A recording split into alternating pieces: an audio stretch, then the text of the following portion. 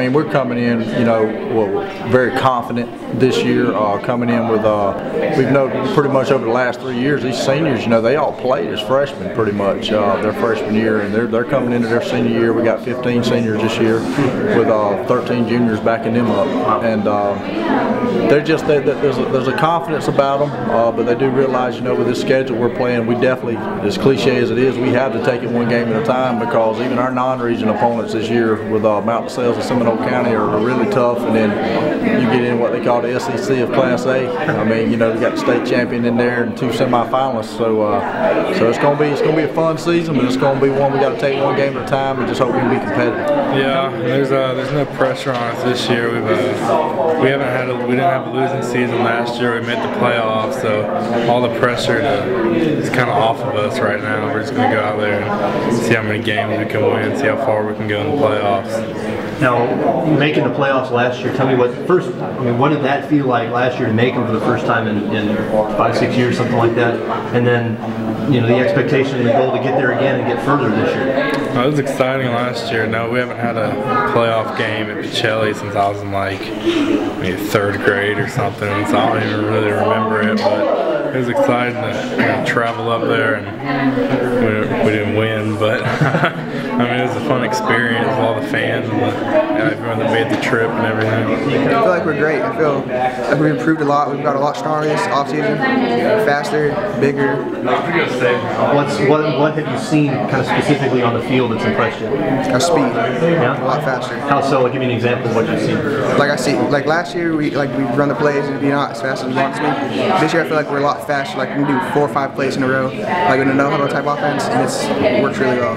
But this is the year we're coming in. The expectations are a little higher, and I think when you're building a program, expectations get higher every year. And if you let your expectation go backwards, then you need to revamp what you're doing. But you always want to have high expectations coming in, and we'll never forget where we started and where we came from. But we know coming in this year, we know we got a chance to be really competitive. We know it's going to be tough, so we want to start off with tough non-region opponents, and Mount Pacelli and Seminole County is going to give that to us real quick. You beat Brookstone last year. Of course, that's not the only game that you play, but it is a big rivalry. What does that say, and is that something you're going to try to do again this year, or is that? I don't even care about that right now. It's October 24th, I think, and we'll worry about that the week of.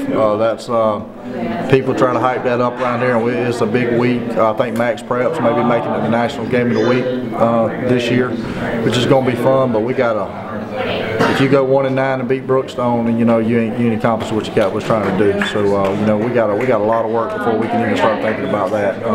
Right now, it's about getting ready for Mount Pacelli. And I really feel like, though, that I've sort of reached my limits as a coach in terms of the capacity, the level of performance that I want them to achieve. Our competing against the private school in Area 1 has been a lot tougher. As you know, the GHSA realigned the schools, so now we are competing against a lot tougher schools, and I feel like the 2 coaches that we have now, Buddy Dutois and Coach Chris Reed, are very talented, and I think they have what it takes to take this team to the next level, and our goal is to qualify for state this year, because we missed out on qualifying in the last 2 years.